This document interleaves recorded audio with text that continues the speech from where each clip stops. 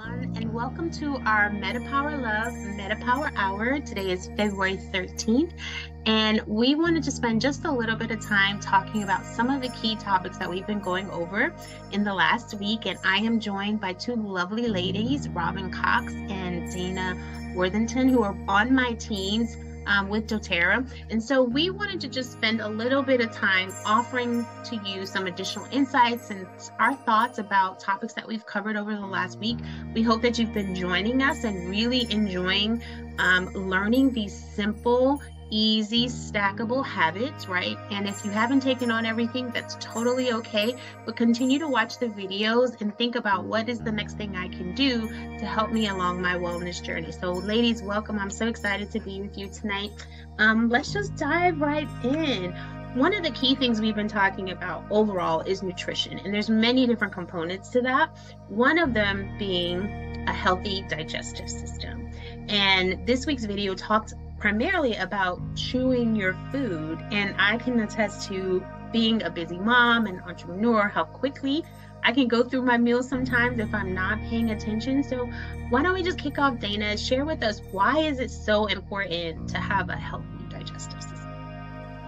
Well, I know for me, one thing is if you don't digest your food properly, obviously you're not going to get the nutrients you need.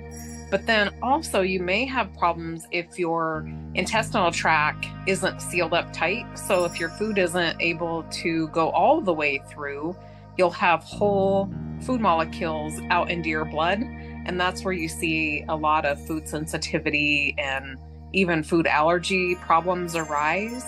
And going back to chewing your food, that's the first step in the digestive process. So you've got all the enzymes in the mouth.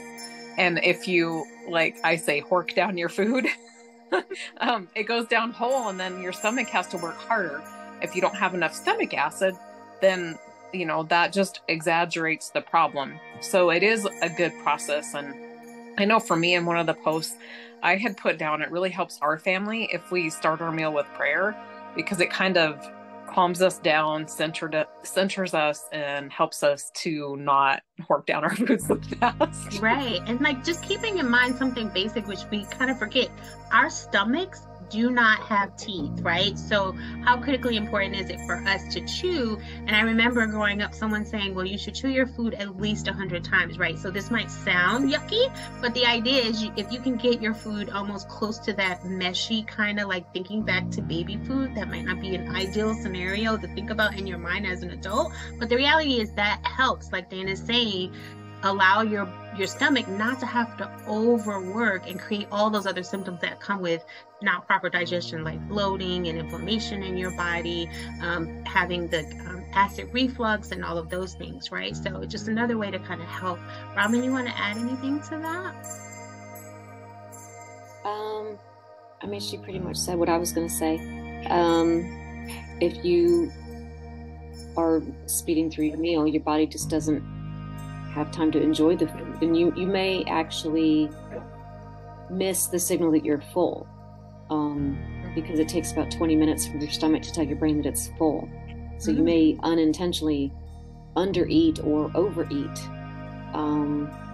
if you just don't take time to really process it and be present in the space of your eating, Yeah.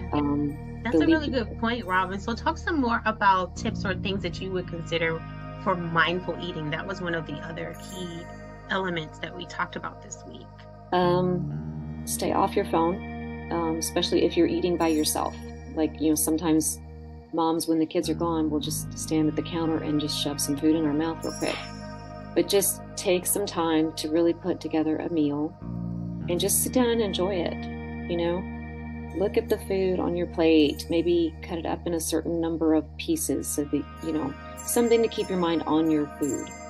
So instead of just wolfing it down, you actually participate in the eating process. So engage. So there's some value in really savoring what you're eating and actually not just, as Dana said, hawking it down. You're actually enjoying the meal. And I think we've gotten away from that in our society, knowing that our schedules are so tight and so busy, and we're sort of trying to cram a lot into a little bit. And one of the key things that ends up suffering is mealtime with our families, right? If we're rushing through, but also just the idea of enjoying a meal. And everyone can go back to that moment when either you were with family, or you were at a holiday party, or you were with your girlfriends, and you actually sat down and had a meal for a couple of hours. And what that experience was like, because it didn't just include enjoying the meal, it was fellowshipping and having conversation and laughing and joking. And so we just want to get back in touch with some of those kind of basic things that are really important to us when it comes to eating. So let's also talk about another tip that was offered this week, and a challenge to consider was using a food journal. So Dana, can you talk about whether you or clients have used a food journal, how you have found it being beneficial to your clients, and what are some of the tips that you would offer for going through an exercise like that? And I didn't do like a food journal this go around, but I've done food journals quite often in the past. And I do have a little health journal that I started last fall. And so if there's something that kind of comes up strange for me, I'll go back and in retrospect and kind of go through what I've eaten the day before, or maybe a couple days before, to see if there was something that really was an outlier to my normal diet, if I felt like I had some negative kind of impact from what I'd eaten possibly. And so that's how I've recently been using it. But I did go through a period of time where I was trying to narrow down some food sensitivities. And so I was logging all my food. And then a couple other times I've done kind of low carb type eating style. And so in order to get a really good grip on that, you really have to count your food. So, measuring your protein out, measuring your fat out, because if you eat too much protein and you're trying to move towards keto, then the protein actually can undermine what you're doing. And also sneaky little carbs that you didn't think you really were having that much, but you ate that extra cherry tomato, and then you ate that extra carrot, and those things do add up if you eat too many of them. So things really sneak in, and when you're writing them down, you're like, oh, that's what happened to my day. So it kind of keeps you honest. Yeah, that's really good. So a couple things that Dana said that I think are important is, one is sort of using this process as an opportunity to determine how food is actually affecting your body. So you may not go all the way to the degree of writing your portions down for the different food segments, but knowing what you ate, and then thinking through two things: how am I feeling emotionally after having this meal, and then secondarily, how is my body feeling after having this meal? And there's something to considering reflecting on your meal kind of immediately, and then maybe within a couple hours after, right? Because your body at that point is beginning to kind of completely start the finishing or attempt to finish the digestion process, right? So you've got to give your body time to kind of be like, oh, there's food in my body. What do I need to do with this? And how am I going to use it? And then you might just begin to notice if certain things bother you. One thing I learned paying attention to food, and I wasn't necessarily journaling, but just was consciously thinking about every day what I was eating, is I realized I can even to this day, I can't eat granola on an empty stomach. Whatever the combination at that point I was making granola myself, but whatever the combination was, it was really irritating my stomach and creating a lot of acid. And it took a little bit to kind of figure out, oh, eating this raw, for whatever reason, the combination of all the, together, my body just wasn't accepting that. So it's a good, it's a good tip to have that you can utilize to get more information. I want to switch and invite Robin back into the conversation.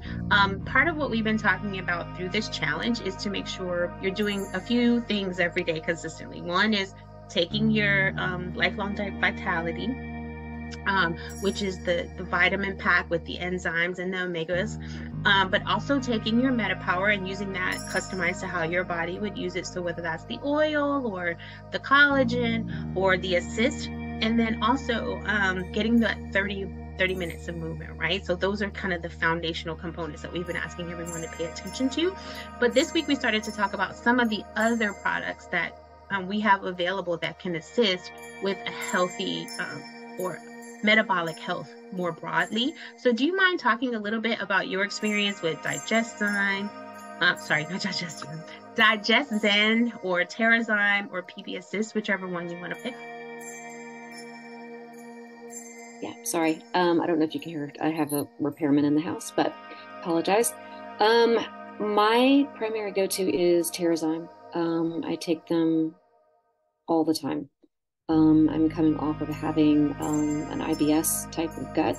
It's drastically improved, but I still really lean on Terrazyme for a lot of help, especially if I'm eating out or just out of the house in general. The Terrazyme just really kind of calms everything down and just gives me an added boost in digesting my food. And it also helps with other repairing of your skin tissues and helping to clean out excess toxins and whatever or not. So I really love the Terrazyme. I carry it with me with a little, those little Tylenol capsule things. They're like that big, and they have a push down cap when you turn. So I have an empty one of those, and I can fit 9 Terrazyme things in there. So those are in my purse all the time. I also like the PB Assist and the digestion. They're all really good for their purposes. The PB Assist, I kind of go on a week, off a week. Just try and not maybe overload my body with just those specific probiotics, but I do find that they do help when I'm on them. And then when I go off, by the end of that week, I feel like I need to go back on them. Probably too much sugar still, even though I'm taking my MetaPWR every single day. I'm trying, it's a struggle. But the Terrazyme really helps calm that stuff down too. So those are my faves. Yeah, Dana, do you mind talking a little bit about, because it's also part of a promotion for this month when you place your order, and you actually have about 48 hours left to take advantage of this. Talk a little bit about the Digest Zen soft gels and the tabs and how you've used them or worked with your clients to use them and how it's helped them. So I'm kind of like Robin. I have an empty little tiny prescription bottle and I layer it. So I have Terrazyme and the Digest Zen soft gels in it, and I keep them in my purse.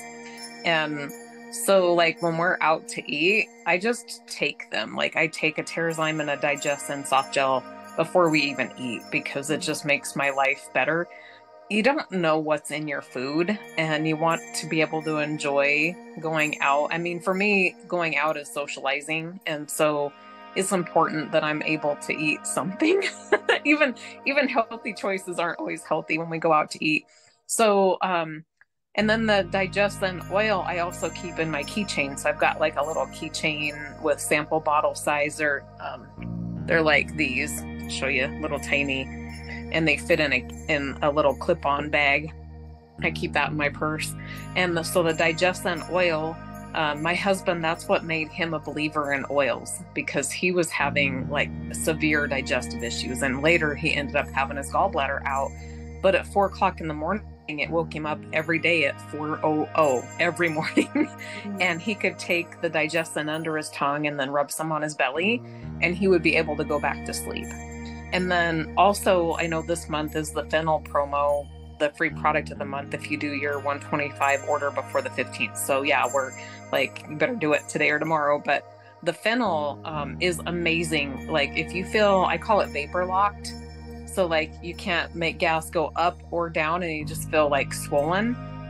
Fennel will release that so quick. And I've helped so many people with that alone, with the fennel. So those are my favorites about those products. Yeah. So just to reiterate, like the Terrazyme is really great because it's an enzyme that helps to break down your food. And so I just want to mention, because we may not have talked about this yet in the MetaPWR Love, if you are also taking the MetaPWR Assist, you don't want to take the Terrazyme at the same time with that. You want to separate those two. The recommendation is that you have at least 2 hours between the two. So some folks suggest taking the Assist before your biggest meal, and then taking some Terrazyme a couple hours after, still have the benefit of helping to break down the food, but you don't want those, because they're doing very similar processes, you don't want them to compete in your body or to cancel each other, the effectiveness of each other's out. So that's just one thing to know. The the PB Assist is our probiotic, and what's really great about them is, I describe it this way, it's double capsuled. So a lot of probiotics don't actually get down into the gut where it needs to be. Ours is designed so that there's an inner layer where the probiotics exist, and that way that outer layer can kind of dissolve a bit in your belly, and then where you need the probiotic, it can get there in the delivery system that we've created through the PB Assist. And then similarly with the digestion, I also keep it in my bag. It's super important because my son has a tendency to get a little bit of car sickness, especially if he's like trying to snack right after school because he's hungry and he may not have eaten his lunch, right? And I need to offer him a little bit of something, but just being in the motion of the car and all that stuff, it's really important for him to have something. But if he's feeling a little queasy, I just give him a couple drops on his hand and rub it in, and he's feeling so great after about 10 minutes. So that's really helpful to have on hand. Okay, just gonna take a couple minutes. Let's talk about sleep, ladies. I think we all probably can benefit from more sleep, and I will admit I am a night owl. There's a variety of reasons for that, but let's talk about the connection between sleep and having good metabolic health, particularly with the digestive system. And what are some tips or tools that you would suggest to help our community get more sleep? How do we get more sleep? Robin, you want to start? Yeah, sleep is so important. It's when our bodies actually repair.